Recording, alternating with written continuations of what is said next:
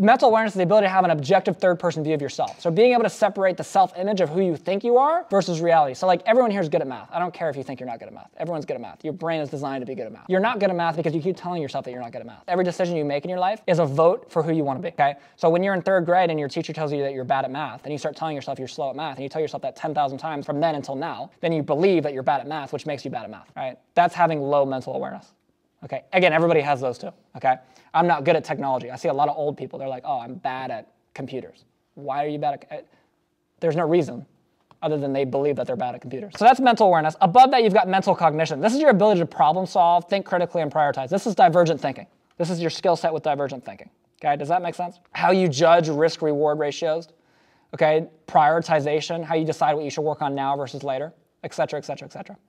Above that, you have business principles. Again, so this is like your values and beliefs about how to run a business, okay? So what is your, like, understanding what your North Star is, your BHAG, your central goal. BHAG stands for Big, Hairy, Audacious Goal. It's a business term, okay? So in other words, what is your mission of your company, okay? Do you focus on cash flow or profits, okay? Amazon focused on cash flow, and they're like one of the biggest companies in the world now, all right? But do you focus on profits? Like, you have different ways that you value these things, right? How billionaires look at value and why this will change your life. So the idea of providing value to make money starts way before the process of actually making money, okay? So most people believe that it's all about the tactics and strategies. In fact, that's why your questions keep relating to tactics and strategies for the most part, because that's what everybody believes it is, right? But it's actually much simpler and deeper than that. So you have to be valuable to create value. Like, and when I say valuable, I don't mean like, I'm morally valuable as a human being. Like, I don't mean that. I mean like you have to be financially valuable. And I don't mean, it's confusing, I don't mean in terms of you need to have money. I mean in terms of you need to, again, understand the rules of the game, and you need to have the right character traits and belief systems before you can even build a skill set, okay?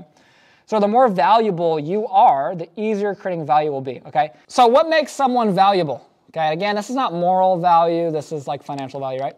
So there's 5 layers to value, okay? The top layer is your business processes. This is how to make a cold call, okay? If you have the skill set versus if you don't, you're gonna be more valuable, obviously. Underneath that is your business disciplines. Business disciplines is like your understanding of accounting, your understanding of sales, your understanding of marketing as a whole, right? If you have that, you're gonna be even more valuable than just having the top layer. Underneath that is your business principles. This is the big picture, your understanding of how business works as a whole. Because business is just a bunch of individual systems that work together collectively. So you have to understand the whole picture, right? It's like if you were a car mechanic and you only understood how the brakes work and you just had no idea how the engine worked, you wouldn't be that valuable, right? And then underneath that, you have mental cognition, okay? And then even underneath that, the deepest layer, the highest leverage point of value is mental awareness. So each layer builds on top of the next. So if you're missing mental awareness, for example, you're gonna be unable to provide any level of high value whatsoever, okay? So starting from, I'm gonna start from the bottom actually and work my way up. So starting from the bottom, mental awareness. This is literally your self-awareness, okay? So how aware of yourself, your habits, your tendencies, these things that are repeating over and over again in your life. Okay, having a high level of self-awareness is when you can focus on the patterns of your thoughts instead of the thoughts themselves.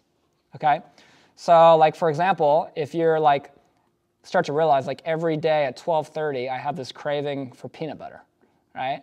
If you can be conscious of that, then you can build your life in a way to where you will A, no longer have the craving for peanut butter, and B, you can solve that problem once and never have to solve it again, because otherwise you're solving that problem every single day at 12:30, right?